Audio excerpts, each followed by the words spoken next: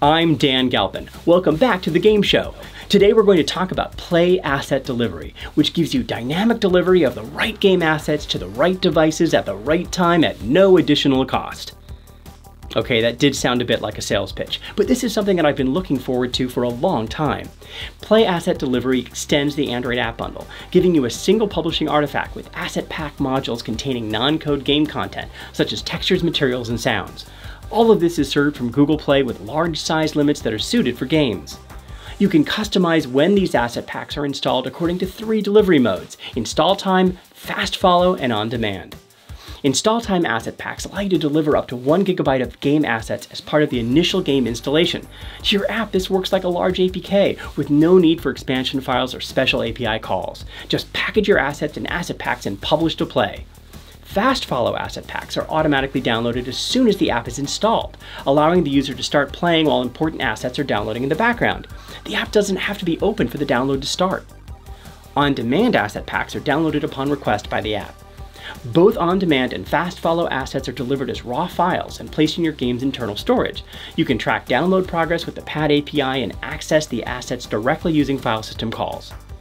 Integrating Play Asset Delivery requires upgrading to the Android Gradle 4.0 plugin, which lets you combine your asset packs and your binary into an app bundle.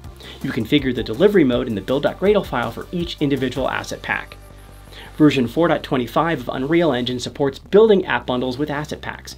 It includes a plugin that provides function calls for managing downloads and requesting information from Play Asset Delivery.